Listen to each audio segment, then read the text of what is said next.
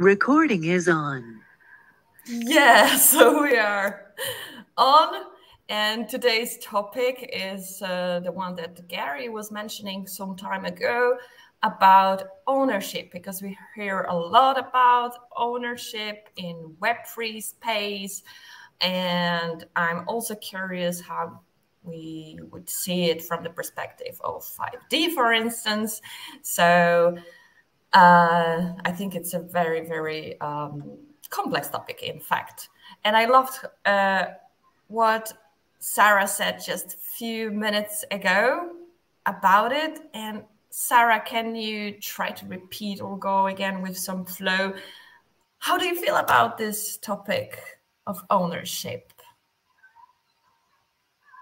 I think that, yeah, sure, I'll try to go again. Or I will go again and say it, is that, we're, a lot of us are in this space because we are looking for autonomy, and like in relationships, we don't want to be owned. And I think that like freedom is what we all want. So then, like, what is ownership? And if you're owning something, then are you then owned? Like, yeah, I know that's not as eloquent as earlier, but that's the gist. Is we want autonomy, and if can we really own anything? Like, and what does the ownership even equate to? Everything seems kind of temporary for this lifetime. So are we really owning anything here, or just borrowing? What do you think, guys? About well, if you're this? borrowing, who are you borrowing from? If you're borrowing, who are you borrowing from? From the universe? No, this ownership is itself, what do you say? It's quite a deep aspect, the way you look at it. And if you look at from the perspective of 5D and the consciousness and what Sarah and you just mentioned, like, we came with nothing and will go with nothing. Then what is the ownership all about? Then the entire life, no matter what we own, and whatever physical we own, definitely it will be staying here. But the experiences that we own, that will definitely go with us. That's one point to look at it. And again, it's very discreet to say, like, you guys can fill in the points and then we can talk about it. From the other side, we have, like, we are everything. Yeah. And then we own it.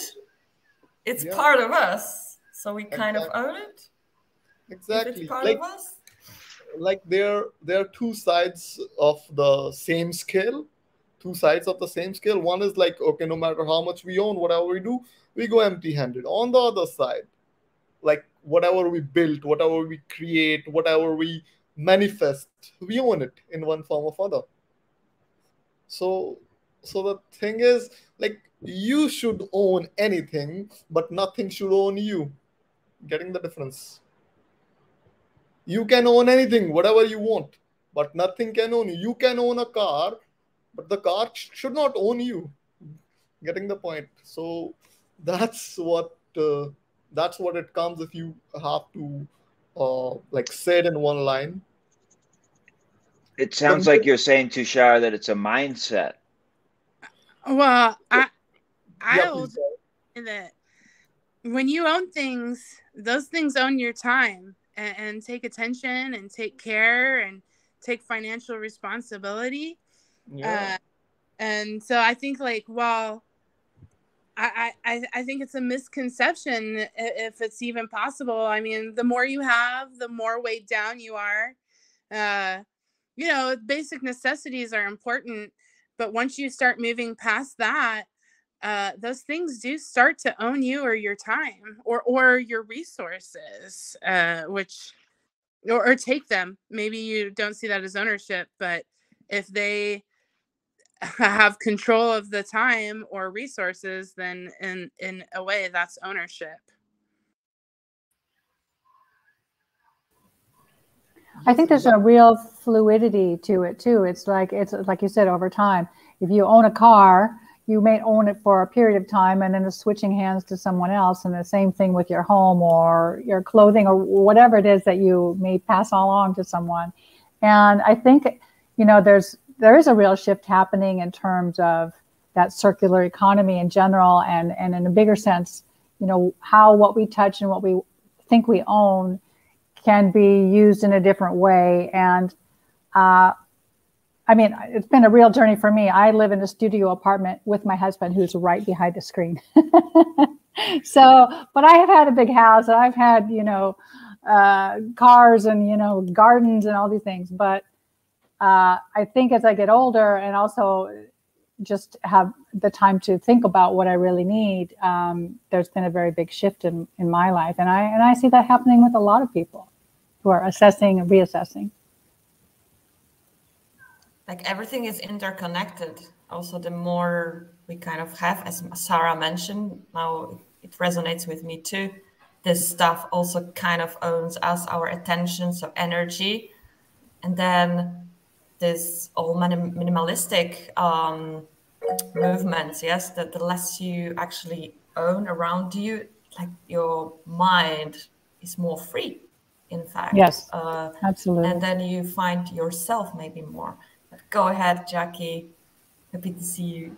Yeah, I was just going to say, I feel like this goes along with the ethos of Web3 and blockchain and this whole decentralization. If you want to be decentralized in a lot of aspects of your life, you have to pack light. You can't be traveling with all this stuff around you. And now, with travel and everything becoming so much more accessible, I think people are really, this idea of centralizing in, your McMansion and having all your things in one place, it's just sort of like dissipating a little bit. So I think what I'm hopeful for is that like we're naturally seeing ownership as what you said, Aga, like we are in and of this world. So we're like owner occupiers, like we own everything, we occupy everything, we're here, we can't be separated from anything. And something that's been like playing in my mind a lot, just dealing with a lot of different cultures and values and things, is it is interesting when you try to put things in words of ownerships, like when you really sit down to write the contracts, like that's where all the friction starts to happen and stuff. So as easy as Web3 sounds, like, oh, you're gonna have the smart contract, it's like you still have to program it and figure out splits and all that kind of stuff. So at the end of the day, is it the act of putting things in words that like creates this ownership mentality? Because prior to that, you can only have like verbal agreements, right? And yeah, so it's just kind of an interesting thing that's been playing in my head. And actually, that's why I thought about separate meeting about contracts, because it's so really connected to this ownership too, but also on different aspects. So I hope to develop it later and like on separate session, but because I think there's like a lot to add. I'm happy that you brought it up, Jackie.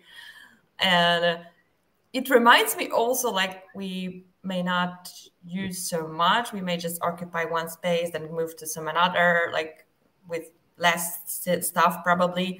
And then it reminds me of that quote, like, you will own nothing and you will be happy. And I'm thinking, is it this way how we want to see it? There is something. Are any of you familiar with like the Rent the Runway concept? Like there was like, so it was like women were like buying evening gowns and stuff. It's very expensive. So then there was this site that you could rent these and you just rent the dress for a fraction of the price. And I think maybe that's what I'm seeing too with blockchain, is that we're able to answer supply and demand in such new ways that like sharing things globally is just gonna be a lot easier than having owning and upkeep and some of the stuff Sarah and Maya were touching on. Sorry, I didn't mean to cut you off. Yeah, I love this concept actually, but then who actually owns it? I think this is the point, that if it's like shared and the owner is kind of like some decentralized organization, that it resonates with me. It's fine, it's cool actually. But if it stays the way it is, that it's in hands of a couple of people out there and they decide on it, then I don't feel comfortable, really. It's funny because what you just said, Aga, it's like a lot of people are like, I don't like ownership unless I'm the one that owns it. And I'm the one that's renting it out. As long as I'm the one that's on top of the pyramid, then it's okay. But if I'm not, then I'm not for it. And I think that's kind of the way that humanity has gone. It's like, no, I don't like that. But if I'm the one that owns it, I'll rent it out to you. The perspective, it changes, and then you change too. I mean, many people change, and that's actually the way you check. I heard it from one of the guys who is quite rich and is surrounded by rich people, and they were actually saying that you actually see what the person is when they gain more and what they're doing about it. And it's not reverse when you are poor, but it's when you are rich, how you are going to manage it, I suppose. Are you using for power or for sharing or something else? Yes, exactly. Like when you have more than what's required, and then actually the real person came in. But I read it somewhere, like and I found it quite interesting. Also, they said that owning anything or money, it doesn't. Money is not bad. It just enhances the person's innate nature. Like if a kinder person will get the money, he'll definitely do some kind act, some acts of philanthropy. Whereas on the other hand, person who's totally into himself, when he becomes rich, then he will also show his true colors.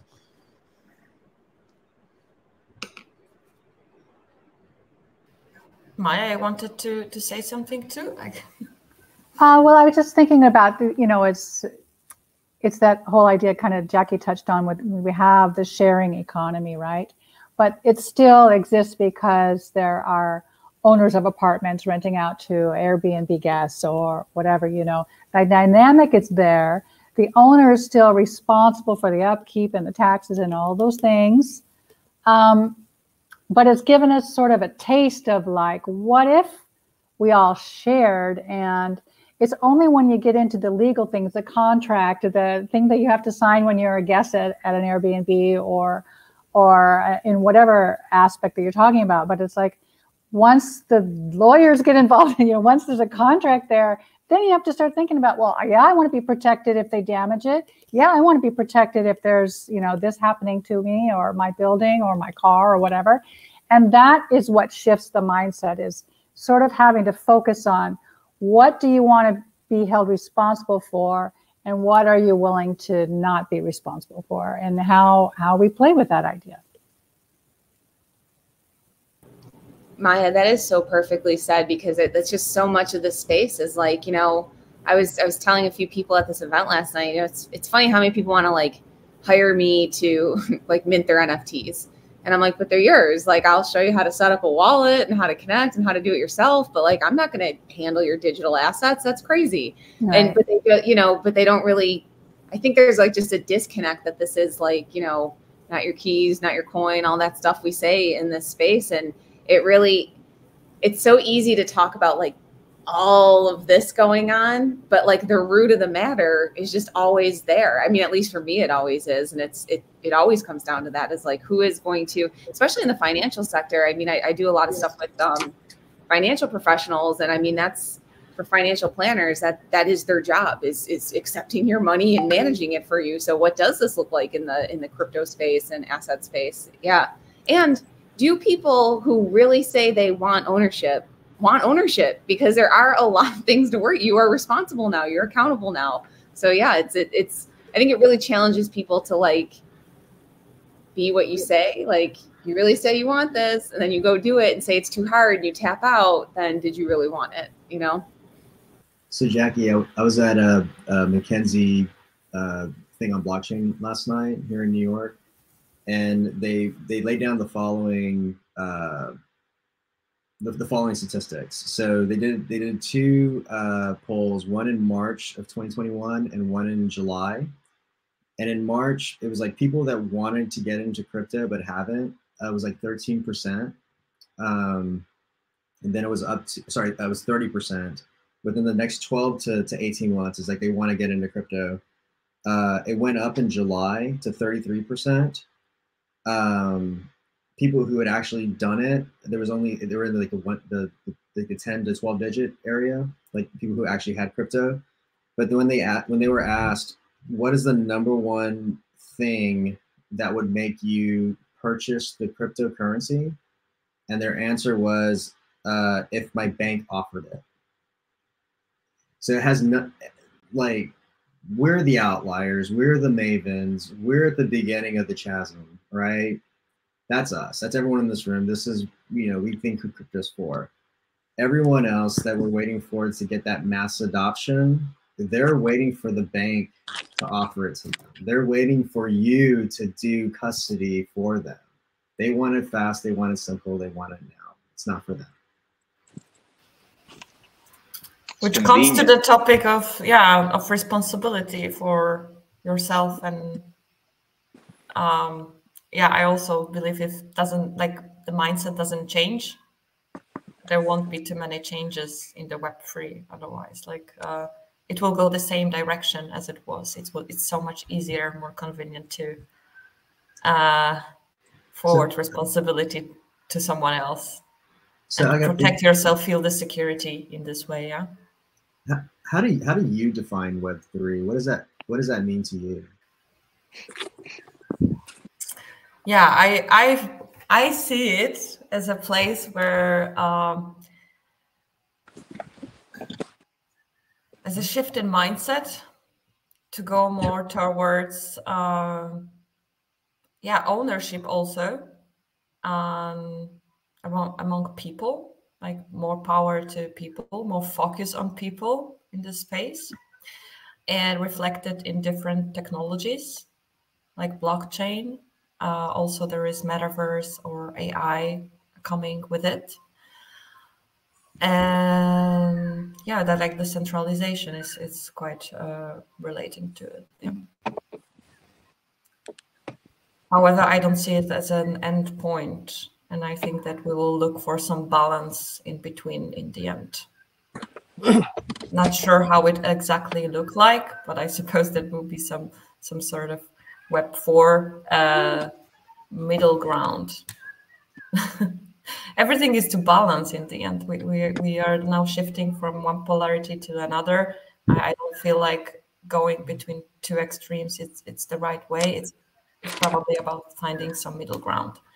I don't see everything decentralized, for instance, and now many different business models are going to this, like, let's decentralize everything. I'm not sure if we are ready, if we can cope with decentralizing everything. I heard that maybe with help of AI, but I'm also not sure about this direction. It's a complex topic, another one. And you guys? I definitely like to talk about decentralization, and since the Web3 came in and all this came in, I did quite of a research, and this might sound awkward to many, but that's what I find out. Decentralization has been too much marketed to us just to give that Web3 hype. When you dig down into it, it's not that it is like that. Even I was looking for Ethereum wallets. You look at any wallet of the major currencies, it's all owned by a few people, few select people. Only like 4% of the people are getting all the Ethereum wallets. I shared this post on LinkedIn yesterday, moving from proof of work to proof of stake. Again, has questioned the decentralization of Ethereum, the biggest blockchain, having the dApps in place. And the same goes with Solana coming in. Like, all the Solana goes down. Now, in a blockchain, if all the Solana goes down, that means it's not centralized. How can every node get down? So again, this has been too much marketed towards this decentralization. Like AWS, most of all of these platforms have been hosted on AWS. So that really doesn't feel me good inside. The way they have marketed to us, and the way how we all came up like with all this decentralization thing coming in. But when you dig deep into it, and you find this is the reality. So that doesn't I don't feel good about the way they have made it. But it's so perfect for media, no? Like going from one extreme to another is like people want this because then they get emotions. Yeah. And they are, you need to be right or left, you know. You have like Democrats, Republicans, it has to go like two different ways, or black or white. Like there is no middle ground. Hey, that is like a lot to, everything is too complex to actually put it just in one or another. True. But that's something Gary knows. I see that Gary joins that. Hey, about media. And our recent discussion too about black and white and yeah. So, I think there's like a few things that's actually going on, right? I'm not sure if like my reception is good enough and you can all hear me, because like I kind of like used up my quota already. We hear you. So one part about like the whole Web3 thingy, if you kind of like just totally ignore all the hype and look at what is already there. Before, when we are trying to log into any service, we kind of like we default to some form of email addresses. And the email addresses, unfortunately, is controlled by one of those like big providers. So technically, every single thing that you kind of like use is kind of like passing through them. So what is already there is that, hey, there's like this trend where you're now allowed to log in with this public key, of which the private key only you own.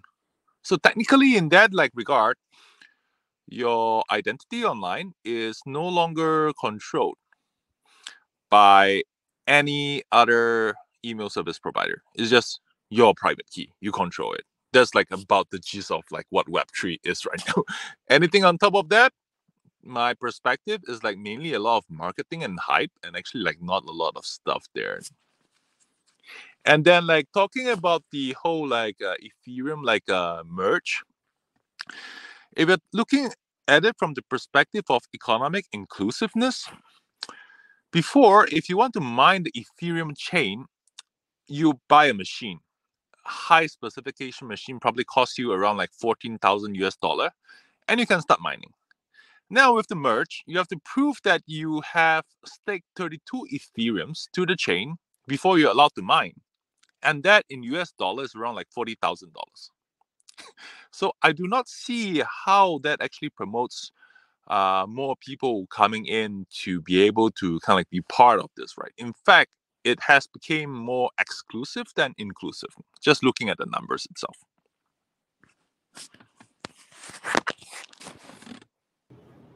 Gary, I'm just smiling because I've been like watching, you know, the whole internet blow up about how Ethereum is sustainable now and energy is that. Now you're going to hit them with inclusion. Oh my gosh, what are they going to have to do now? I'm sorry, man. I'm like such a downer, but I'm always like a downer most of the time. I mean, like even when I was like speaking at Davos, everyone was like hyping about like the whole Web3 thingy. I just like saying, hey, folks, you know, with all this hype, and you look at actual adoption, it's just 0.5% of the whole population, and then you look at like the whole like user experience, like so far, it's just shit. Everyone like feeling really awkward at the panel. So let's, if I love approaching it with laughter. let's look at something good about it, please. So for me, what Web3 did for me is it made me aware of a set of incentives that I wasn't aware of before. So it was sort of like a game design that I was a part of, and I was in agreement to, whether I knew it or not, but I had no clue. And I think what has come through both the crypto, era, and now then the NFTs era, now the DAO era, whatever we want to call it, everybody is waking up to a set of incentives that they now are like, wait a second, I didn't see those, but now I do. And I don't agree with that. So I'm going to go over here and circulate my energy in a way that creates more peace, love, harmony, unity, more unity than this was separateness. This is great too, because this gave us a set of experiences that I'm infinitely thankful for. And now we have this awareness. We had to look at the problems for a moment so we could come over here and start creating what the solutions are.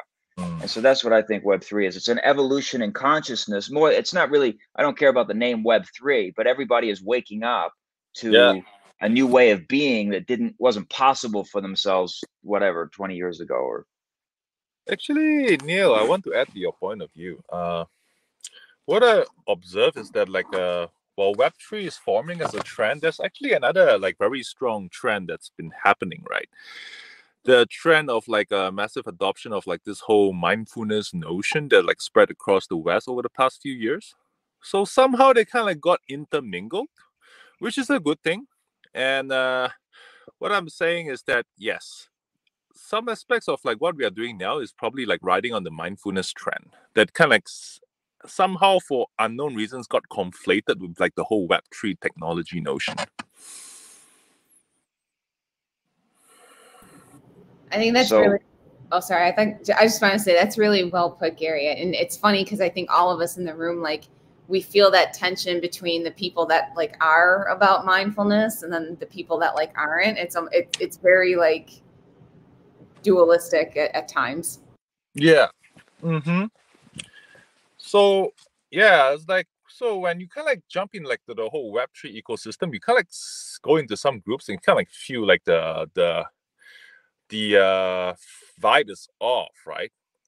And that's mainly because whether you are on the mindfulness bandwagon or you're not. If you're kind of not in the mindfulness bandwagon, then basically the scope of Web3 kind of becomes kind of bigger and broader. But if kind of on the mindfulness bandwagon, then the scope becomes more focused for your personal from your personal perspective, right? For example, if you kind of jump over to say Peter Pan, right? He's purely self-identified as a degen, right? And you go into some of the groups that he's kind of part of. The whole vibe is totally different. So yeah. So after seeing all this, I kind of see that yes, mindfulness got conflated into the whole Web3 marketing thingy, but I believe mindfulness in itself can stand alone as a theme. Everything is interconnected with each other, I would say. That's what true. is happening, and there are many different trends, and they're coming mm-hmm. from our collective consciousness, raising in different aspects, and in the end we will connect the dots together, and then yes, I think it's just reflected in so many different ways, and I'm just a little confused. So you're saying Web3 created a mindfulness bandwagon, but no, then also that's not present in the degen community, or? No, I'm saying the mindfulness bandwagon already existed. Somehow it got it's kind of it got mixed up at some point with Web3. So it's yes, everything's related. Maybe because a subset of people that's working on Web3 are also in in practicing mindfulness. Yeah. Well, it will connect. When you have a crypto wallet, for example, mm-hmm. Yep, you have a place to store your energy, mm-hmm. right? Yep, and then you can circulate it to Jackie what you agree with, mm-hmm. or what you don't agree with, right? Yep. And we're doing that every day in our lives anyway. We have energy that comes through us, and we circulate it to what we agree with, hence mm-hmm. we're on this call, or we circulate it to something else that we're in dance with. And so I think crypto or Web3 or NFTs help people be aware of that sort of self-responsibility that we have. It's like we built the way that it already is working so that we could see that this is the way that it's working, so we can make new decisions and actions in our lives. I think that's what's going on here. Yeah, it makes sense. It's like a tool that facilitates what you want to do, right? I like that. A tool that facilitates what you want to do. Yeah, it's the sword, right? It's like a knife, Japanese knife, very sharp. Wow, top of the class kind of tool, right? You can use it to cut sushi to make everybody feel good and happy about their life after they eat the sushi, or you can use it to kill the next person, what the Japanese samurais do. So Web3 is a very, very neutral tool in that regard. Yes. 100%. And it has lots of great things and Yes. like bad things, but beyond that, it just is what it is. And what do we want to do with it now? Yeah. Actually, I Like want everything. to add more. Yeah, I want Polarity. to add more to like what you just said.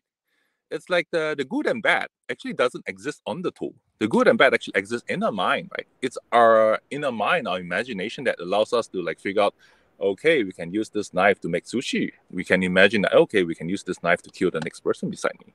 It's all in our mind. Yes, exactly. The tool that doesn't make like, that's not good and bad. It's just the tool, and that's the conversation I was having. Like in India, there's a huge two ways going on. One guy said to ban the cryptos and the blockchain itself, and the other will say to keep it alive. So I just said, like, because they have this argument that all the bad actors are using it for money laundering and any such that shit. So I raised the point over there. Like before crypto came in, they were definitely using fiat currency. They were using golds. They were using diamonds. Have you guys ever said to ban those things? Definitely, there will be bad actors. But have you ever said to ban those things? All these bad actors were using that. And I said, like before mobile phones came in, they were using landlines. Definitely their business was slow. Other guy gave me a counter act that like previously those transactions were slow, but crypto and Web3 makes it fast. So I said before telephones were there, landlines were there, they were operating from telephones. Then the mobile phones came in. You guys are using, and then the smartphones came in. It made their work all easy. Did you guys ever said to block them? But definitely you say block crypto, block Web3, no blockchain in this country. So that's like, it's just the tool. How we use it, that's on us. So to start, I used to do anti-money laundering for a large financial institution, and you're spot on. In fact, just last night I was speaking with a gentleman who has a consulting firm that basically tracks down bad actors, right? And it's funny because if you want to get caught, use blockchain, because here it is, it's open record, and everyone can see every single transaction you've ever done, and they can build a network out and see every transaction who you've participated with that they've ever done. And the Justice Department is just, they're drooling right now at the opportunity for building cases, right? And the blockchain is gonna put them away. But when a bank is called in and is facing fines, and not only does the Justice Department, but the bank also has to go hire out a third-party auditor to go through 5 years of records and data and subpoena and the proper process and all that. It's like, if you want to launder money and go to jail, use the blockchain. For everyone else, there's commercial banking. Because exactly. I can, in a commercial bank account, if I have it open, I can ACH you $1 million just like that. No one would even blink an eye, because that's a normal course of business. But if Aga were to go and deposit $10,000 in a checking account, where's the source of funds? Where'd you get the money from? Like, you're obviously up to no good. $10,000, forget it. It's like El Chapo's network was a $23 billion business. They're bigger than most consulting firms. I mean, like it's just unreal. So if you want to launder money, open a commercial banking. Don't come into blockchain. Exactly. Very true. Very true. So I'm sorry I missed like the first 20 minutes, but it's like, how does this all tie back to ownership? I'm just like curious.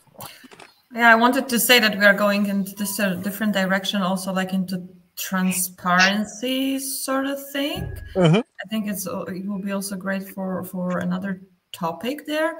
But coming back to ownership, and this kind of collective ownership now that we are promoting with Web3. Gary, why don't you tell us what ownership is for you? Because I love hearing your version of ownership. All right. So here's where it's interesting, right? The the modern version of ownership is like, this is mine, therefore I have every right and control about it. But if you kind of like look back at like say the indigenous like culture, the ones that were here, like they're kind of like occupied like Australia, New Zealand, Southeast Asia, like even America, before like the modern like society came about. They actually do not see land as something they own. It's like, okay, we're just like here to like take care of whatever it is, and it's like we actually don't own it because we don't stick around long enough. So it's like yeah, the whole like ownership notion is in a sense framed in a direction that's getting us like down the thinking like in the wrong direction. That's how I'm seeing it right now. And can I add to that like a Yeah. house, people on average move houses every 3 to 5 years. Mm-hmm. So the idea, and you pay all the interest, you know, in the first 15 years. And so it's like, it just doesn't make any sense. Like the idea of ownership, you don't own anything. I mean, that's the reality of it. We don't, and I get that there's like a spiritual path. It's like, I don't need anything, whatever. And at the same time, I have a car that I own, and I'm thankful that I own that car, you know? So it's like, there's got to be like a middle road, kind of like what Aga was saying earlier, where we like redefine the definition of what it means to own things. So I'd love to jump in here because I think one thing, like when you talk about those like indigenous tribes, right? There was obviously like violence at times, like people running into each other and things like that. So is it that we created this idea of land ownership like out of safety, protection, that we have these, you know, things we can point to or whatever, and now it's almost like I picture a world, and I don't know if I'm going to be able to articulate this well, but if everything was like DAOs and we all had like tokens that could be swapped and exchanged and, you know, whatever, we were we had the mechanisms to interact with one another. Like, could we travel safely now? Like, is that something we could, like humanity could actually start doing, like travel around and meet each other and not want to kill each other and take over and whatever? I mean, are we there yet? And will DAOs like allow that to happen? Because the transaction is like, there's something to point to that we can look at, but it is automated, you know, it runs based on what we put into it. So, yeah, that's it. What I heard you say was liquidity matters, because then you can trade in and out of things, and it doesn't matter if you own it, you just have access to it, and then you have access to the next thing. Actually, we should let the energy flow from one to another place and person and so on. So I'm bringing here maybe this different perspective too. And someone told me, I think it was under one of my posts related to this gift economy too. You know, that you cannot share like with this gift economy something that you don't own. What do you think, guys, about this?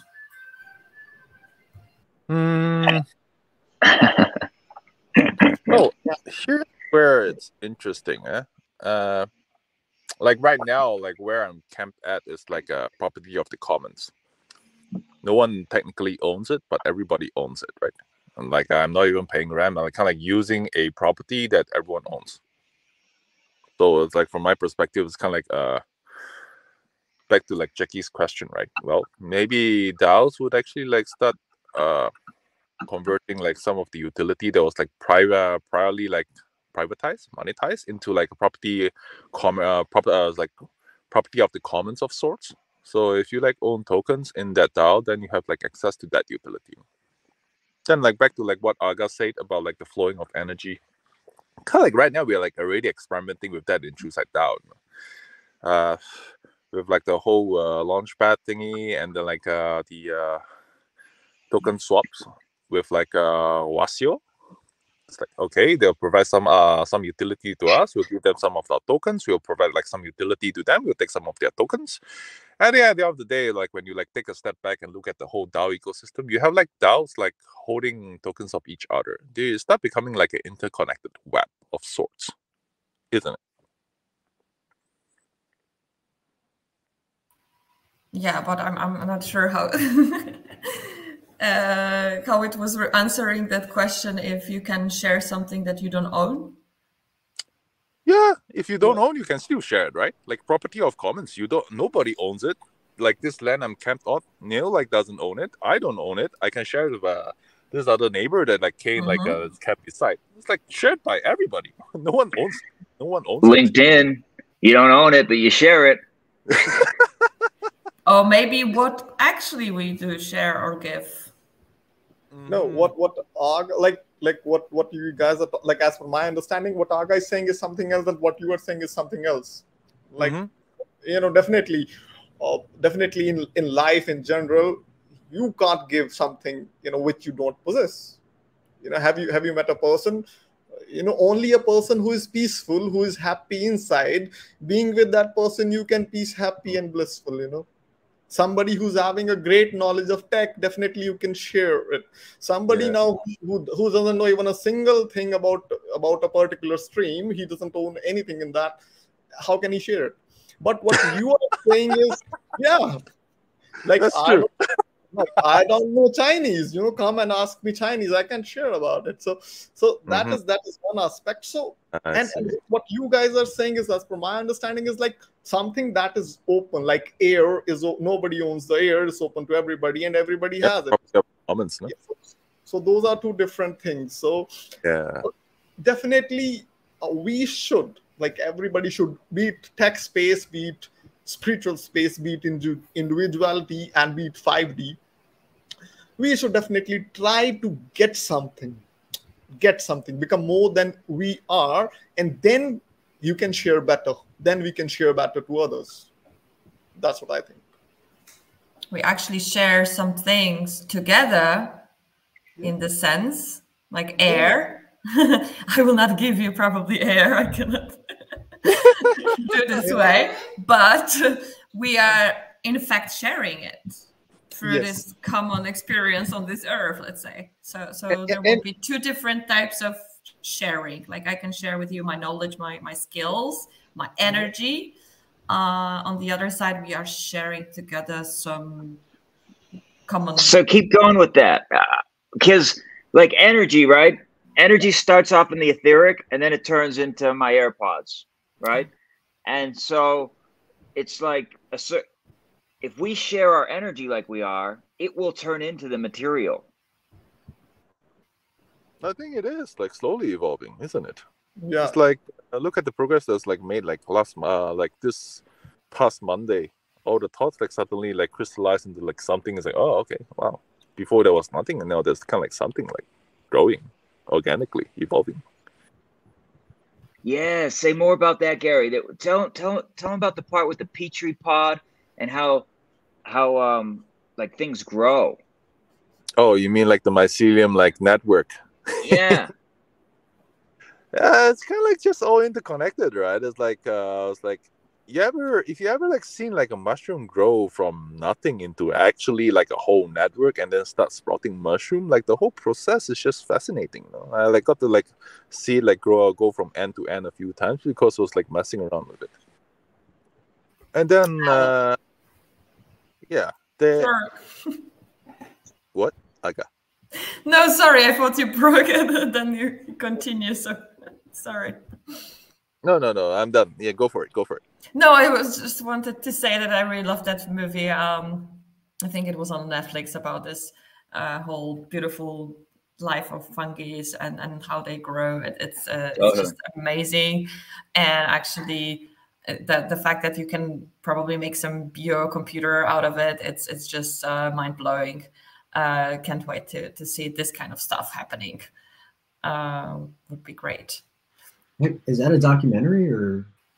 Yeah, sort of. The experts in this area, they're explaining how mushrooms are important, actually super important to our ecosystem in general, and how many different patterns are from there, as above, so below, as below, so above. I think we can definitely find a lot of inspiration in the nature, and I love that that aspect too. Yeah, And And then okay. yeah, it's fascinating, huh? And then when you study and observe the mycelium network, humans right now in civilization, we are so used to hierarchy. However, when you look at the whole mycelium network, the whole network can literally sustain the entire forest. And when you study it, there's zero hierarchy at all. So what I'm curious about is it possible for us to kind of somewhat replicate the organization, the way the mycelium network organize itself, and replicate it over to the way humans organize themselves, and not Let's do that. that Let- to me is yeah. just fast.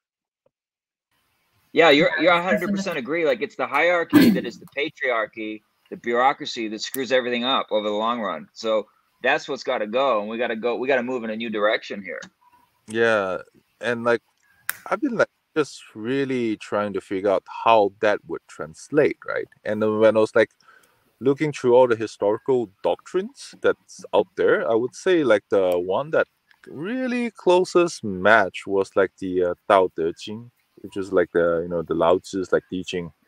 This was okay, well, it's and then that's what kind of got me curious about the whole Tao thing. It's Tao is a pun, right? A pun on that thing. It's all right, since this is this DAO thing, let's figure out how we can translate extract all the principles and apply it to a DAO and see if it actually would work. I think this Just organizational topic is a separate one, guys. Yeah, because I think so many too. times, And because we humans are don't know that how important we are as particles in this whole organization. And I think we are not ready with our mindset yet. We are still learning ourselves and what is our place in this whole system. mm-hmm. Instead, we try to, move us somewhere else where it's not actually our nature.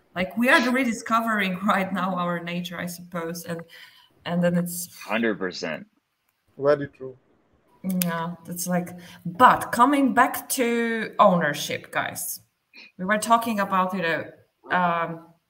some sort of collective ownership, and then through this also living, sharing, and then someone also under my post mentioned they don't like this movement towards communism.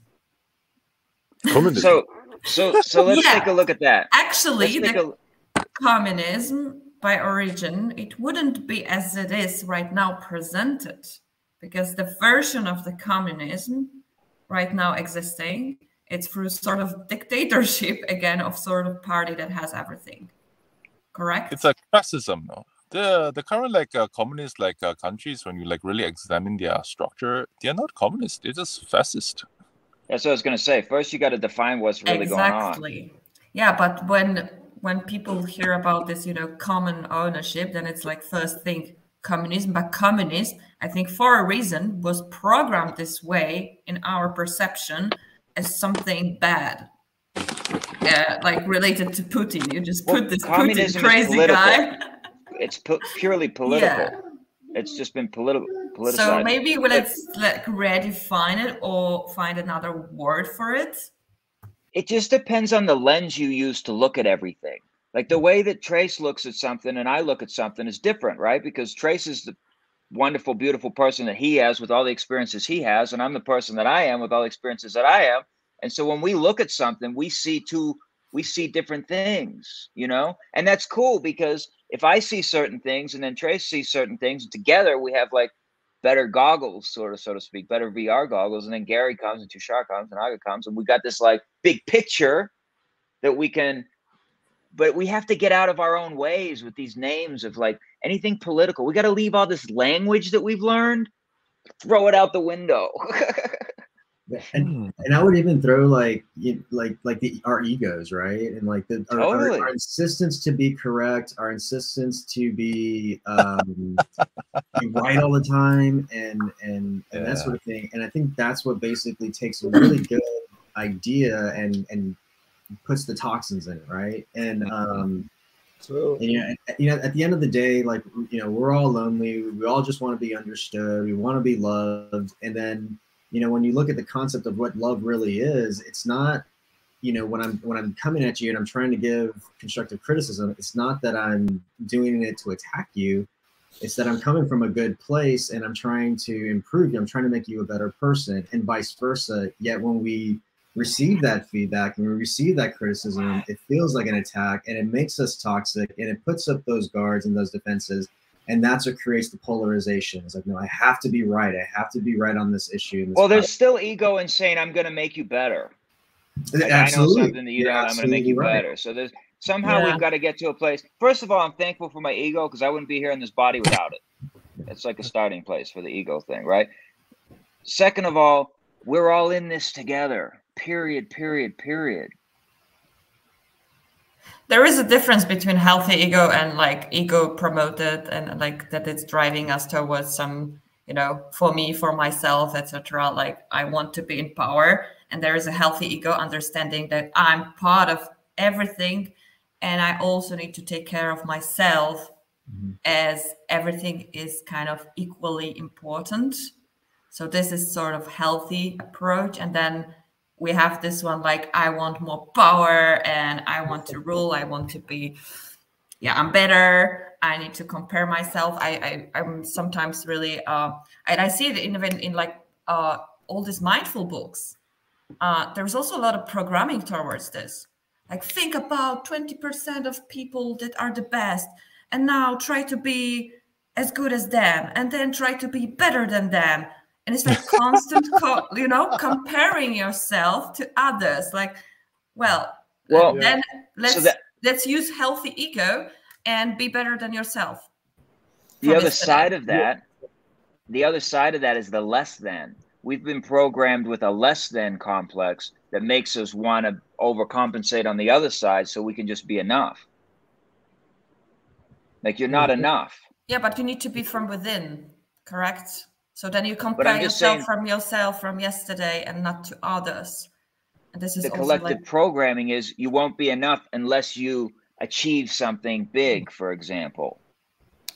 And that we come back to this place, like everybody understands their place in this organization, in this huge organism, let's say. And each particle is important, and each plays a different role in it. And you don't need to compare yourself with this other person because you are here for a different reason.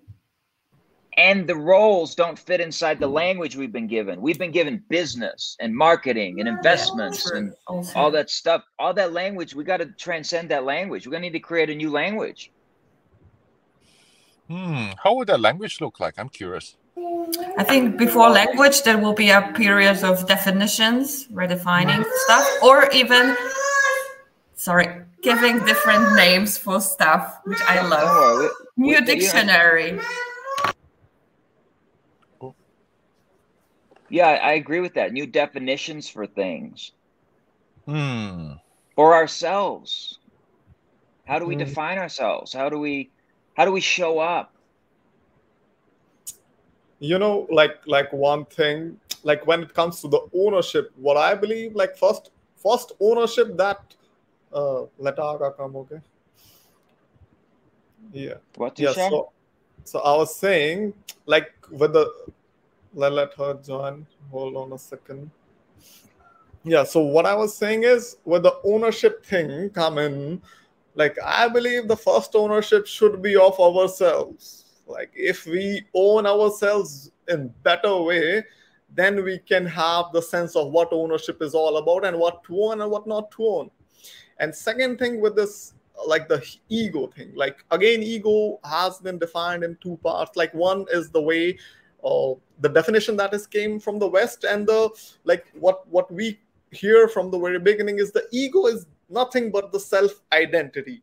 That's the Indian version of it. It's nothing but the self-identity which helps us to sustain the body. Then comes the Western definition of the ego that wants everything, that sees everything, that wants everything, and want to acquire more. No matter where you are placed, you have to acquire more.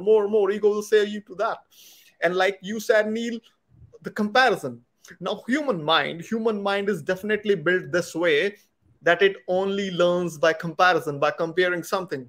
Like if you're flying, like even if you're moving faster on the road, if there are no trees or nothing on the roads by side, you can't even identify your speed. For example, you're on an aeroplane and it's flying at 200 miles per hour. You won't even know if it is fast or slow until some other plane at 300 miles per hour come in and crosses you up. Then you can only identify that you were slow.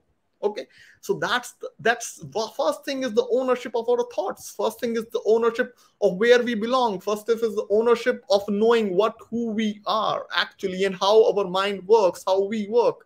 And then my friend, if you're able to crack this code, then no matter what you do, coding, you do Web3, you do marketing, you do what not, you will definitely gonna bang it. You definitely gonna contribute to the society. You definitely gonna make that difference in a positive way. Thank you. I love that. And ownership of our infinite selves. Because I think in this plane, there has been an attempt to, not to victimize us, just to like get real with it. There's been an attempt to own us from the second we were born into this planet. And so we have to like transcend that to that ownership you're talking about, Tushar, of ourselves, of on this plane, but also like on the astral planes and all the planes. And then it comes through us. And that's what biogeometry is. It's life force that comes through us. That's what we own. That's all. That's what we own. I think it was brilliant to share, and it reminds me of like everything is relative. Like we are comparing it somehow here, and like it's hard for us to look from the absolute maybe perspective too. There's everything about some perspective there, and then this polarity comes again. Like you know, everything sort of has to be good or bad for us humans, and like can't be something in the middle. Because of our perspective, because we like to put like usually our ego perspective that this is good, this is bad or something, and we don't see it from maybe higher perspective that it's good for something bigger. Also for us, like looking at our life from above. I was actually mentioning it today, I think to my mom, and like, you know, now when I look from above about my whole life path, I appreciate a lot all the things that were happening, even they were bad at that moment. So it's all good now. It's all good. Yeah, it was like different perspective, and now I love to look at this. Whatever happens this way, also in terms of ownership, I think it's also temporary for a moment. Like you know, when we were kids, we used to own a lot of toys. You know, we were so like, this is like my property, you know, too much into it. And where is that ownership now? Like what we were owning 10 years back, where is that ownership now? So it could be a game. It could be a game, Tushar, just like that. When you were a kid, it was like, this is my guitar. You can't play with it. It's mine, you know? And we got to have that experience with each other. Through that, okay, you can play with it, have fun with it, and I got to see you be happy. Maybe that's what ownership is. It's a game. Yeah, like the whole Web3, it started with this thing of ownership. Like right now, few companies are owning your data, your identity, your everything. You know, you're on their mercy. Like it happened to many people. It happened with my friends also. Like their accounts on Instagram, they were influencers, or they were having NGOs, having thousands of followers, something minute mistake they did, and the account got suspended. And now the person is ground zero because there was no ownership. The whole concept of Web3 came with a sense of ownership. And when this ownership came in, everybody, like every one of us, like who felt as a you know, like puppet of these big companies, felt out like, okay, this is something we should go. This is something, because everybody is having their own power to own something up and build something up. So now it is on us from where to take it and make it so discreet that everybody should have a, you know, sense of space where one another can contribute. Thank you. It reminded me about all the communities, in fact, because that's something that really bothers me when people say that I have a community of, and it's like, do you really own these people? How that like it's really like I was thinking about writing some post about it because it bothers me a lot. How can you think that you own these people there? True. And well, what you use it for. So even if the focus is on people in the space, which I love, then through all this kind of little programming, they still look at these people as how to monetize it too. It's like I own it and like I have this community and what will bring to me. Yes. Yeah, like a lot of mixed feelings here, guys. I don't know what to think. Yeah, that what I. Okay, Gary, please. It technically cannot own like a community. It can only be like part of a community or participate in the community. It's like, look. But do you even feel like- that way in many ways? Like when people are shouting like this is my community, do you feel like they're really like part of it, or they kind of make themselves above that community? Yes, right. When they try to like say get the whole community to do something and kind of like starts coming across as like being a dictator, right? It's like even like when I'm like working on the project, like on the fake news or like the Twitter stuff. Yeah, like I can like say, okay, I like learned this like new insights. I kind of like share it like in the community, whether like the members want to engage or not. It's their own free will, right? If they're curious, okay, let's do it. Like if they're not, it's okay. It's just an additional piece of data point. Just help yourself. That's like generally my attitude towards things. No? Yeah, but you know, now understand probably why I was like, it's not my community here. Even when you were saying like, oh, I built some communities, that I don't feel like I own here anyone, and like this is my community. I'm gathering here with my friends, and we are equally, you know, contributing to the space, etc. That's true. And I also feel that from you. It's but I see also some patterns in this LinkedIn space or like Web3 in general, that people are like kind of like putting themselves above, and it's like my community below. Yeah, same. Same what you said. Like I have experienced the same thing. I felt the same thing when you talk to a person as a VC or somebody who's at a very good post. The way they are boasting about their communities, it totally sounds like that. You know, I thought I was the only one who could figure out, but like hearing you, you're saying the same thing.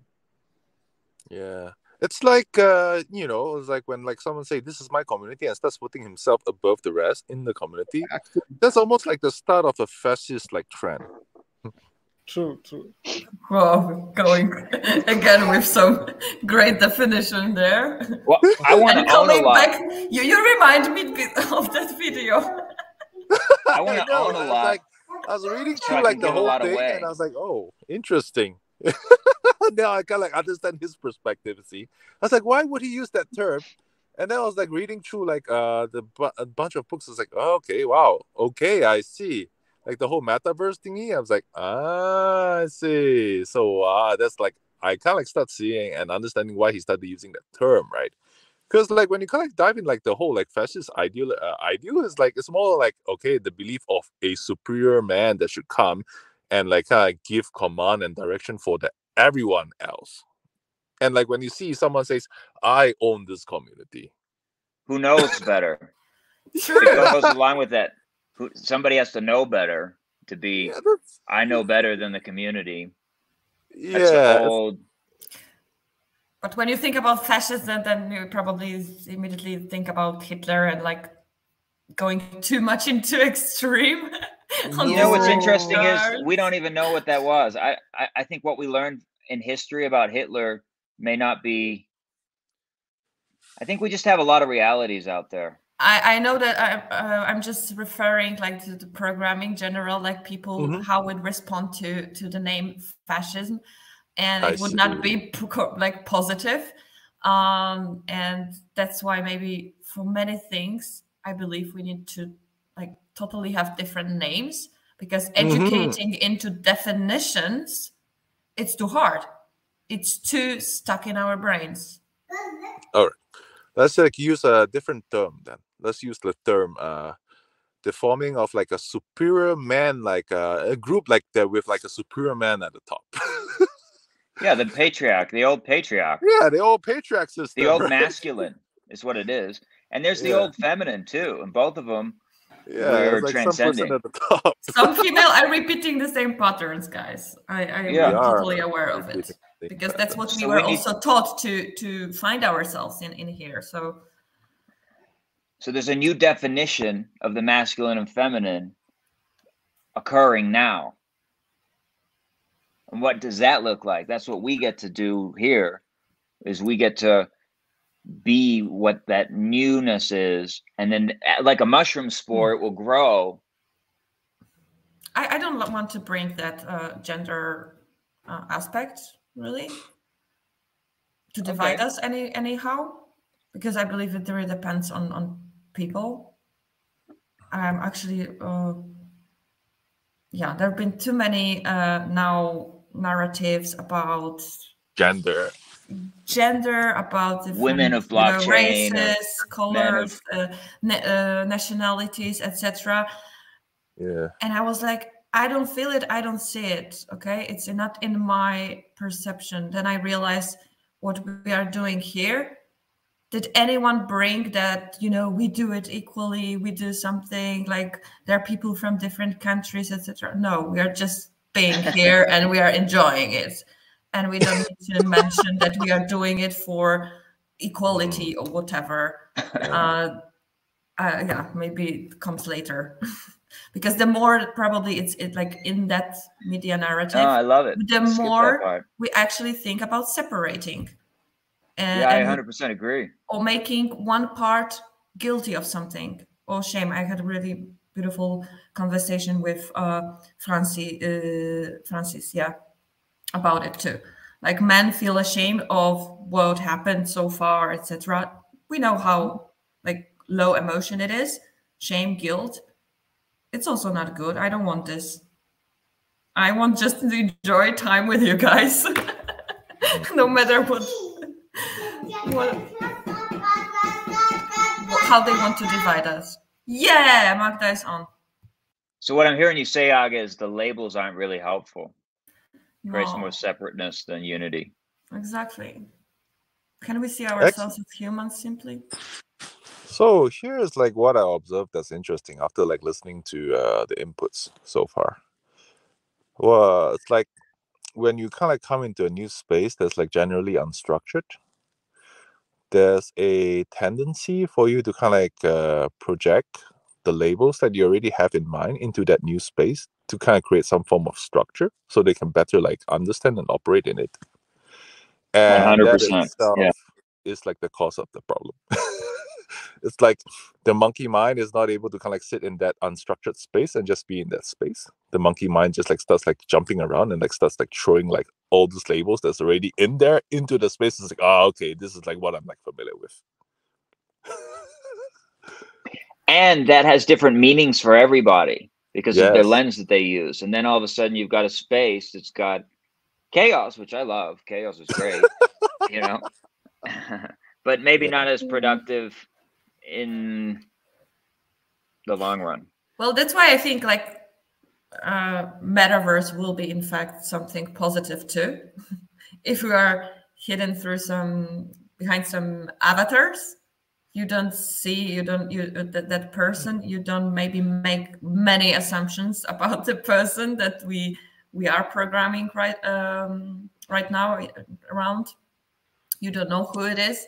Anonymity would be also, I think, good. You don't know if this person has, for example, 10,000 followers or just 10, and that could be interesting. I think that's maybe the lesson to learn from metaverse, from my perspective. Because I'm not a fan of it. I'm not a fan of jumping there and like sitting for hours when the world is so beautiful and we can enjoy so many different ways. But I see it as a process for humanity, maybe in these terms. What do you think, guys? So here is like how I'm seeing the metaverse when I look at it from like the full technology stack, right? Yes. At the experiential layer, maybe we could actually introduce like anonymity, like what like Aga has like proposed. However, when you like look further down the stack, like right now, like technology wise, like every single metaverse environment outside can only like support probably around like 150 concurrent like users maximum, and the servers to actually run this metaverse environment is like very, very expensive. And then you look at the R&D that's going in, right? It's going to be very costly. The folks that's like saying they're creating metaverse, like technically just like using one of those like few like platforms that's out there. So the way I'm like seeing the trend that's gonna pan out is like eventually there's probably gonna be like 2 to 3 like platforms, like really large platforms that host all those metaverse like environments that like all the consumers are kind of like there like interacting with. So let's take a step back. How is it like very different from like what we have right now? We have like a few major platforms where everyone is on. Yeah, this one I don't believe it will be like totally decentralized. And on top of it, we have 5G. Like The more things change, the more they say the same. Yeah, it's like the same, you know. it's just It's the different same. cover. It's an It's the same illusion. since Egypt. It goes all the way back to Egypt. It's been the same. Yeah, it's like A when I slave was population. I mean, they're making transcending. different covers, so we are happy and we think that something changed for better. Otherwise, Yeah.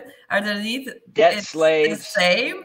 So yeah, I'm also curious, like how many of us will wake up in this turn, and apparently this is a breakthrough, All of like us. great awakening for people. So of us, I mean humanity, like in general.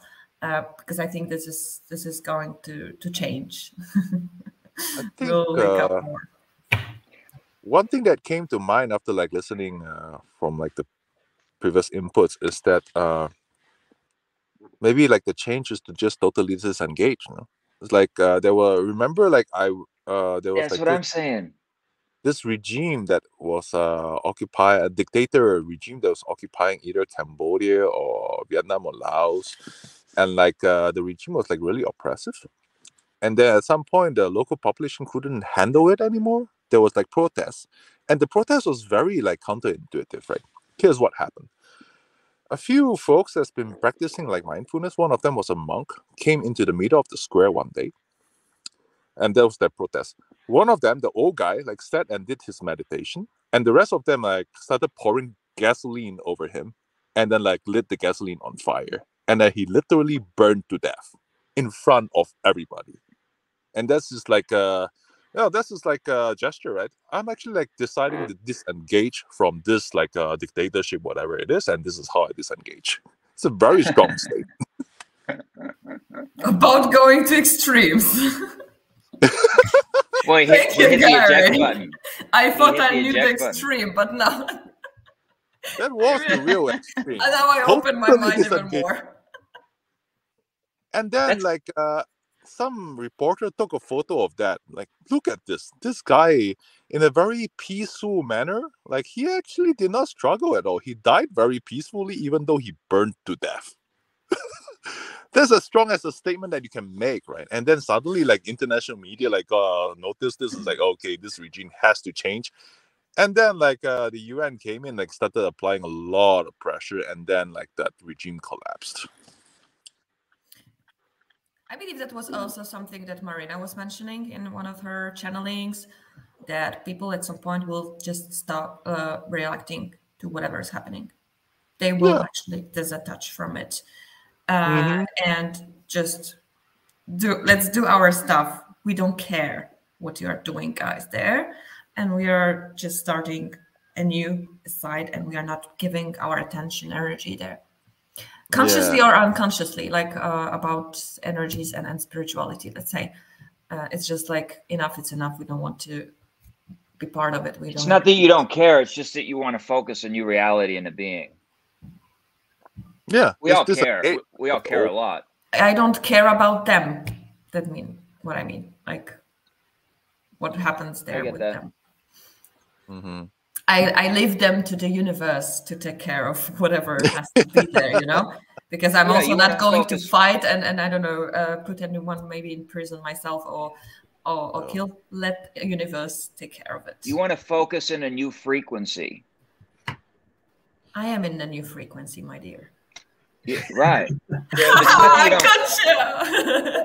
I'm just telling you, it's not that you don't care, because you do care a lot. It's just that you care more about focusing on a new frequency for everybody than you want to focus on the old, because whatever we focus on, we create more of.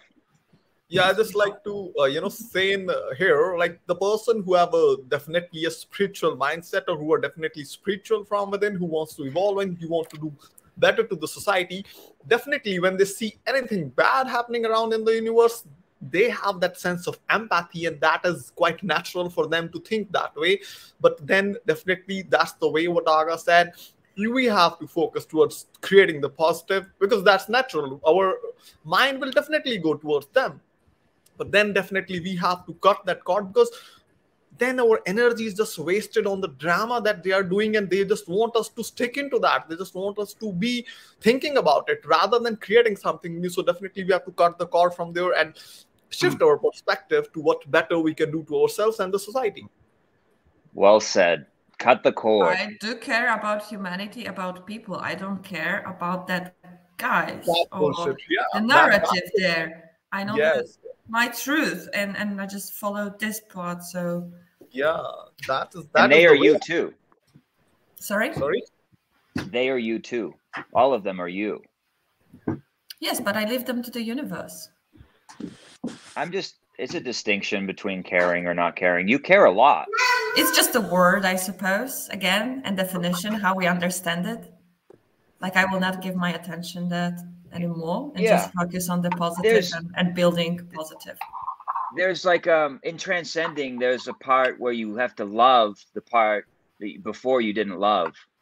And when you can do that, the dark, you shine the light where the dark was. But when you say you don't care, there's resistance in that. But when you say, I love them, I forgive them, bless them, and then you release it, now you let a bunch of light in so that you can elevate. By saying I don't care, I actually say that I released it, and it's aside. I accept that this is part of the world, but it's a part of the world I don't want to participate in, and I'm building a new one. So I'm actually like in the last part, apparently, what you said. That's what I mean by I don't care. Yeah, because like we definitely are having a limited set of energy, focus, like where we can put in, and wherever we put our energy and focus in, that thing will grow, right? Yeah. So with that knowledge, what's the next step? Like what we put our energy and focus in, that thing will grow. So there's what does that look like in the small decisions in our lives that we can actually control individually? Like you do it every day. Yeah, you around do it every day. With your family, friends, neighbors, and us here together, the answer. Right, but we're here to expand, right? So like, how can we do that? You are part of everything. So by expanding yourself, the positive vibes, you are influencing everything. Yeah, like you're doing it right now. You are focused on here in this group. You could have been anywhere on the internet right now. You can be looking onto anything. You could be surfing anything. But you are here. Right. So what's which reminds me of the scale. That scale is also like some sort of perspective that it has to be like by millions of people, Maybe there is a different perspective on scale. Because if you improve yourself, well, it will 100%. Also scale to the whole world. Butterfly. 100%. So that's why I said the small things that we can do in our lives. What's the next logical step? I think that's what we're here for, right? Like we're doing the work inside, whether it's through mindfulness or some other technique that we have, walking the dog, or we're doing the work here. Our hearts are holding more of a heart frequency than ever before. We have more sort of compassion for others. And now it's coming through our actions, and we're here talking about ownership. So like, what is the next logical step that we can take that brings in this frequency even more? Just be. Relax. Just be. Don't focus on what we have to do now. Relax about it. Let it flow. Let it come as we were talking. The right inspiration will come. And we will know then. But we should relax about it. And don't force it. and I think then we'll be clear. And everybody here, all like with our group, if you are mentioning like what we should do as this group, I think just practice ourselves all this stuff and trying to turn more and more into positive and really feel it. Because if someone doesn't feel it really, it can also disturb here the energy around us. So trying to do our best within. So do nothing. Do nothing. Yeah. As Gary was saying, let's just, The do nothing let it society. be kind of do nothing. Yeah. For me, always that was the source of the best inspirations and ideas. When doing nothing and like relaxing. Hi, Gareth. Hi, Gary. What's up? I haven't met you before, but we're doing nothing here, just so you know. You just logged into Yeah, the best doing part nothing. where we decided not to do doing- nothing. You joined the do nothing society. And Magda is no, yeah, we're actually laughing, and yeah, my daughter is very happy about it. Yeah, I understand that, guys. What's up? Glad you could join us, Gareth. Yeah, can't see you. Yeah, where's My your network is poor, so I disabled my video. I only like enabled my voice. Oh, I see. He hasn't had a shower in 2 weeks, Gareth. You don't want to see him right now. But you're not going to smell him. We might. By seeing him, I might start to smell him. I'll be tuning to that reality. Okay. Actually, I Next had a level. shower yesterday, I like jump into ice cold water in the river and just like bathe myself. What a gift. Oh my. That's a great one. What a gift. One thing I learned is that if you go in head first, like as soon as your head like gets drenched in like ice cold water, the adrenaline system kick starts, and then as soon as that starts, you stop feeling cold altogether. Yeah, and it's better to ease yourself into it, right? Like you've done that before. Actually, no, it's better to just jump right into it. Yeah, I heard it's very healthy, but kind of doesn't encourage me yet to try. I'm Polish, but I don't like cold. No, it's just like to be clear. I'm not used to cold. I don't like cold. It's either that or like deal with like itchy scalp because of like not washing the hair for like 2-3 days. It's like gets like really itchy after a while, especially when you have like the beanie on. So like I figure I'll just like go just jump into the river and be done with it. On these lines, I'm Indian and I very much like cold, so I'll turn on my AC to 16 to feel that cold because that's not because outside it's too hot in here. Yes. Okay, guys. So, what do you say about some conclusion about this ownership and sort of manifestation, how it should look like? So, actually, I would think in terms of like ownership, maybe we like switch over since like Neil kind of like prompted into the action side, the kind of like projects you want to support, right? Because like if we can like start like supporting projects and like the projects have some ownership structure that we do not agree with, maybe we don't want to support those projects. 100%. If they reward the first token holders, which is 90% of them, right? Like the first Bitcoiners are rewarded the most. The first Ethereum people are rewarded the most. The first DAO members are rewarded the most. Like if it's along that line, that doesn't match what we just talked about. Yeah. So like even like with TrueSide DAO, right? When you like look at the total tokens like in like that's actually like minted out there, 99.95% are still held in the reserves. And like getting the tokens issued out is a very, very slow process because it's like all based on like contribution, right? So I like if I kind of like want to like support a project, I would like expect like the project to kind of like more have like this kind of like incentive structure than saying, all right, you're like the first like set of like people that came into the project, therefore you own like 70% of the token distribution. That to me is kind of like already against my DNA, right? And like I probably wouldn't even want to contribute to this kind of project. or like a project that comes in and say I'm like a VC funded project, and from my perspective it's just perpetuating like the whole hierarchy bullshit and nonsense, so I probably wouldn't want to like contribute to like such kind of projects. You see where I'm getting at? Like I had like a talk with Alexa,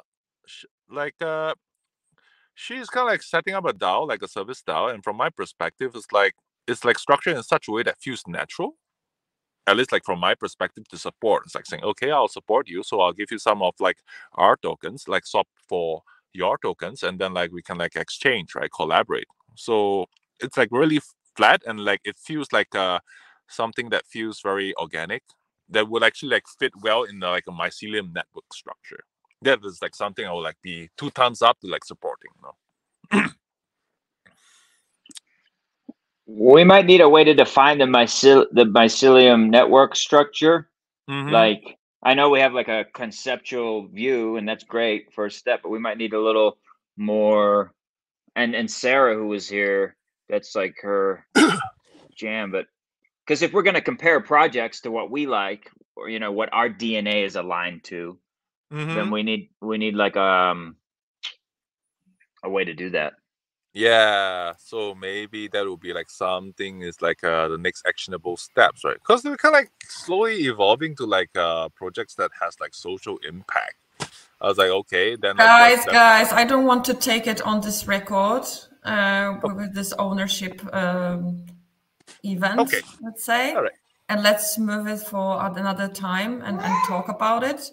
As I told you, like, let's digest everything. Let's go with the research in this area, and then we come back to it, okay? Yeah, sure. I wanted to conclude with this ownership topic, actually. And, you know, then we can talk about other things. So how do you guys feel about future of ownership? Like right now, for the invent of Web3, the ownership is definitely at a very nascent stage. It's like very at the beginning, but definitely Web3 is providing an opportunity, a space for everybody to, you know, have something of its own in the web space. So that's the opportunity here. Like, definitely you're not relying on all the big companies, all the big giants.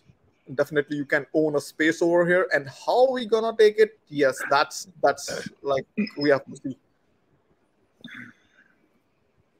I think you got to give ownership back to the people. I think the people that have the inspiration, the impulse to create something, you know, I don't like to say people need to do anything, but I think if it's going to align with our new DNA, there needs to be a mechanism that gives it back to the people. The way I would see it is like the expansion of the scope of property of the commons, right? Because currently what's happening right now is like a lot of the what is like really belongs to the property of the commons has been like slowly privatized. For example, like all the data we contributed to like training all those like huge AI machines that's like really generating tons of cash. Those data really belongs to the property of the commons. Facebook is a property of the commons too, right? Yeah, the data, the whole data source like is the property of the commons. Like, why is like just restricted to one company for access? Doesn't make sense. We got to give it back to the people. Even like the whole like you know, web scraping thing, like website, like nowadays, like I would say Google has like monopoly over like web scraping, right? With like their whole recapture system. It's like if you kind of like a third party, like a person that's trying to extract some data from some website for some research purposes, if the website has installed like Google Capture, you have no access to it. But like well, when Google's crawler goes and like access the website, of course like the capture will let the website through.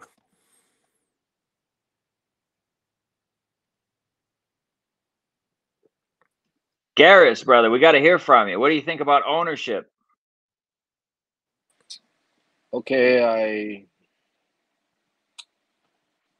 there's nothing wrong talking about the fundamental revolution, which is Web3, and everything from Web3, as we understand, is about you know, individual creating the footprint in digital world we are living in. This is about the intellectual or privacy protections about individual probably copyrights or assets or whatsoever you say. It's like this thing is going on, and how are we going to piggyback this revolution that is coming in as a frontier wave now? It's going to be whether if you're riding the wave alongside or you're not doing anything. I mean, there are people doing things alongside new changes in this world now currently about Web3. So I'm not going to sit here and trying to talk about the thing is currently ongoing. I just want to hear out and discuss or maybe contribute, like how any ideas that anyone know how to piggyback on this current wave. There's no point talking about the fundamental because the fundamental is not for us to change because the tidal wave of Web3 is coming in now. So what are we going to do with coming up with ideas to capitalize on these new ideas? So I currently still thinking. That's why I'm here to hear out if there's anyone who have any ideas. So this is my output now. So back to you, Neil. That wasn't output. That said I don't want to. I want new ideas to do. Come on, man. Ownership. So the question like is the question is, do you have an idea? If you don't have an idea, I don't have ideas. No point. well, No point. first of We all, really. I like what you said. Let's I like what start- you said about the new frontier. The new Yeah. frontier, and there's a wave Yeah. coming, and it's bigger than all of us. I like what you said there, right? And so I think what we've agreed, like when you got here, was that is to ride the wave, is to the action of non-doing, right, Gary? The Tao Te Ching, Yeah. the non-doing, and it's not really about activating around new ideas right now. It's about being still to receive the waves that are coming. Actually, it is a little bit because everything Okay. starts in our heads. We're thinking, our talking. And that's why I prefer to start from, okay, what kind of world we want to see in the future? The perfect world can be utopian, as you would say, or whatever. And then how we can get there. Then it starts, but we have to have this vision. Like in a business, we need to have vision of the business. And we know with which And so- values we are getting there. And step by step, it will form, or it will connect us with the right people who are doing some part of it. Because this is a huge concept, of course. The world is complex. It's not just on one side on ownership, or there's so many aspects. I But fully that was the understand it. point. Edgar, I fully understand where you're coming from. This is like reversing the pyramid. Now it's like, it's good to you chart out. You have a yardstick or benchmark. You have a vision. You have a goal, and you from there you can probably decipher scaling down what should we do to reach that goal. But issue is like this is just a pointing of a direction. In manifestation is fine. It's very positive. But issue is like concretely now we talk about this Web3. So the mechanism is blockchain, leveraging on the peer-to-peer computer, whatever it is to have a decentralized a decentralized method to leveraging on the blockchain to have the full protections on the individual contribution to the digital world, so whatever output, which is called the footprint that you created in the digital world, you own the intellectual property from your output. So issues like direction is where you're coming from, Edgar. This is the hierarchy's way of charting out the goal and the visions.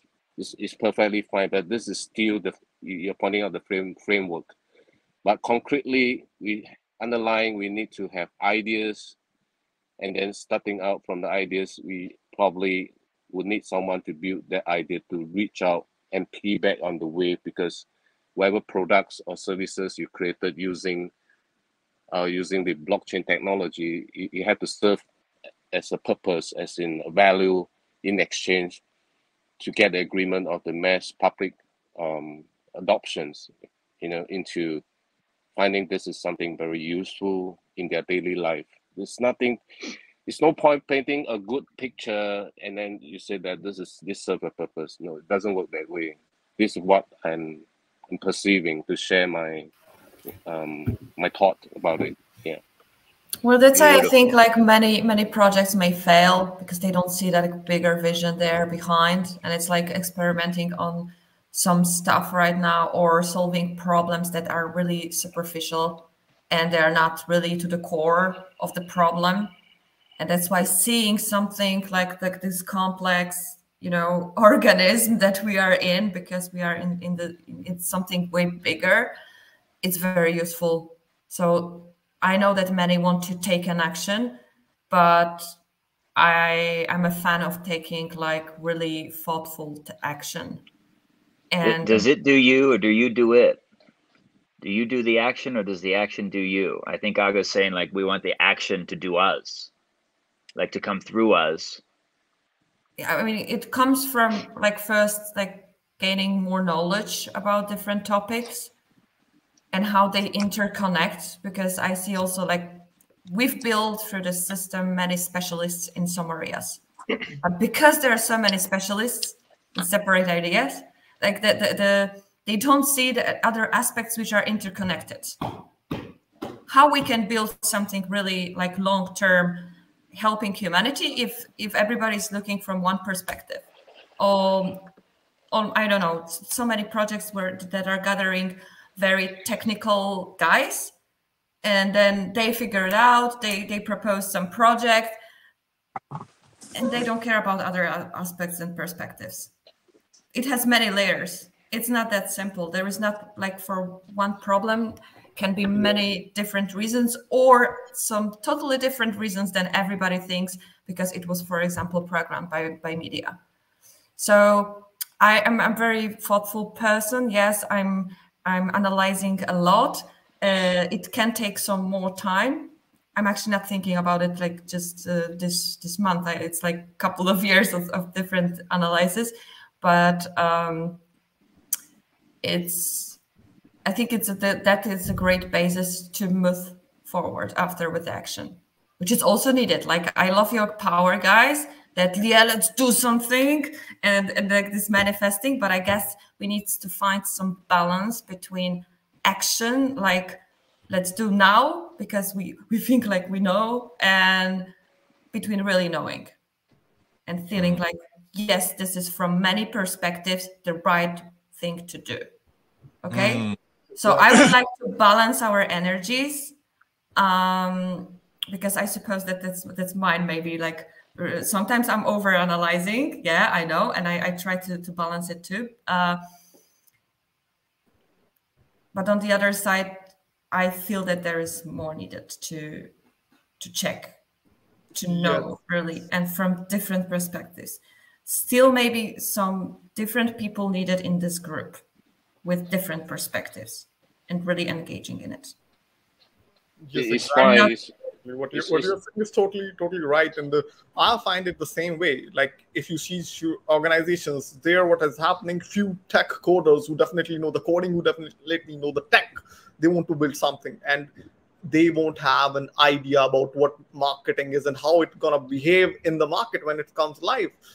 And because and now the thing is, everybody's so stringent about what they believe it's gonna happen. And then on the other side, we see this disparity. Like, the marketing guys, they will definitely figure out a product like that can do well, and they want to make it everybody in the very first version, like this and that, and they won't care about the technology. So now again, in this group, or when we have to do something, we have to have that people from different perspective, different areas, having different set of expertise, where everybody can show light on different aspects what we can't see ourselves. So that definitely will add a value. And it's deeper than just specializations like we were taught in school. Actually, like, we just, come on, guys, we were talking about it on WhatsApp too, on Gary's group. Like, there is so much behind the scenes, And you need to be that curious mind, open, really open mind to look deeper for different aspects and proofs of something. And it cannot be only what is programmed in media, what is in the mainstream. And this requires also some time to, dig, and then each person probably digging into different aspects. Let's connect it together. That's why this kind of group meetings are for, so we can exchange these different perspectives of what we've learned so far. And I would say I'm humble. That's how you say it. Like, I'm not going to say that I know everything yet. I still feel there is something coming from outside that to find out, to figure out. And I think this curiosity is actually something that's gonna bring us farther also. I agree. I think what I mean is there's something out here that wants to come through us. And so we have to be still to allow it through us. Yeah, also. Yeah, it's just new let it consciousness. flow as we are doing still. Thinking about it, talking about it, like with this intention that we want to help humanity, really. I think it's already doing a lot and turning our vibes positive, like we are doing here too. Have some fun and give some hope to all of us. We know it's gonna be good, no matter what we are doing or not doing, and the inspiration will come. Actually, and there are right answers. We don't know where even, like with this mushroom stuff, You can get the inspirations from there. Like I believe in nature, like going to nature. Maybe we take like 1 month off, guys, vacation, just enjoying ourselves in some nature and getting inspiration from there, because that's how naturally things should go with us too. Yeah, actually, I want to add to what Aga, Tusha, and Neil said earlier about like this whole thing about some tech guys coming in and like kind of building stuff and like assuming like they know everything. Like past like 2 months, I've literally wrote 0 lines of code. Even though I'm like engineer by training, right? It's like it's really hard. It's like you have this tendency and you kind of want to do this, and you like know, hey, you're not in that stage of the process yet. So rather than like writing code, like spend all my time like getting to know like folks within like a community that I'm like kind of interested to serve. And then like as like the conversations like continue, like what I like start to realize is like some of the initial assumptions about that space was off. And then you just keep on digging further and further and further, and then like okay, then the different like profiles like start surfacing in terms of like the different kinds of profile. And then you like spend time digging into like each individual profile. You like start like after like spending time, you like start realizing, okay, each specific profile have their own sets of motivations, right? And then after you like spend time like digging more, you're like, okay, like because of like their motivations, like what are the mismatch between what is and like what could be. That like is like a very, very long process. And like 2 months in, I still have written 0 lines of code.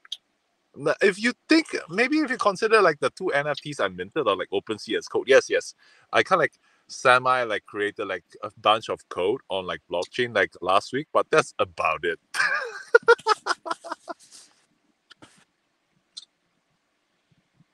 And it's like it's kind of like I'm in a sense like pulling a brake on my own nature.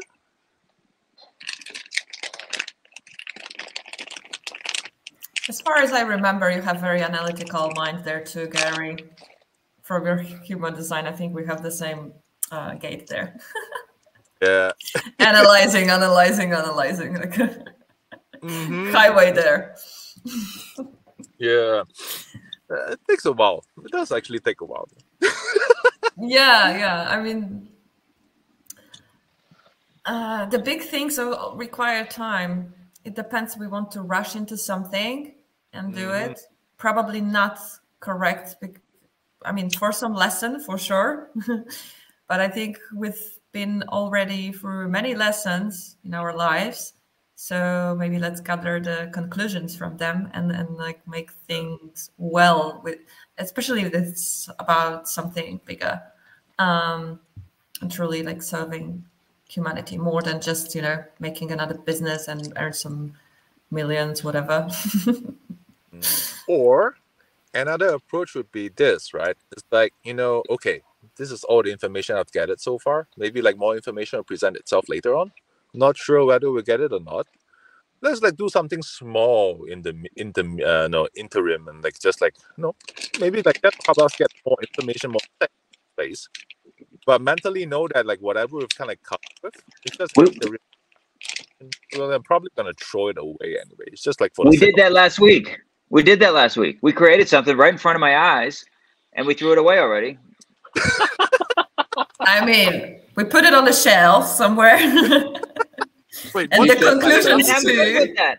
I'm good with that. I mean, I'm good with that. You know, I think there is an evolution here, and I think because we have so many different energies here, what I learned in my business experience was I could create something, and it would help a certain amount of people. But if we all create something together, it will help exponentially more people. So the more Garris comes, the more Gary comes, the more Tushar comes, the more all of us come, we are going to impact a much more people. Go ahead, Aga. What are you going to say? Yeah, I got this idea that probably we need to clean some karmas there, because if someone needs to go through some lesson and we are going all with him, then for this project's sake, we could you know, clean some karmas there and like think more about what personal lessons we still have on Earth to increase our chances for success for the humanity.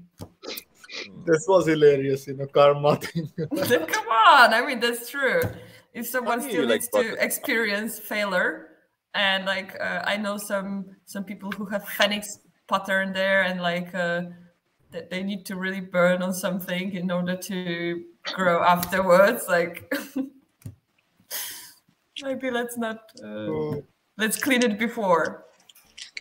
You know, it's what a coincidence you actually brought this up. No, earlier, like in the conversation, I was thinking to myself, every new generation that gets born technically has to relearn all the lessons and mistakes that the previous generation. Yeah, that's a very huge, you know, that's a very huge statement here you stated, Gary. Very, very big. It depends on the soul. Yeah, the soul basically comes into this plane of existence for purification when you like look at it. Because if they didn't learn previously, so maybe in some past lives, they have to come back again and learn it again. So we are repeating the same patterns. We are mistakes. Also, to stay like few hundred years ago, we were all still talking about how to do something better for humanity, and still we are doing the same.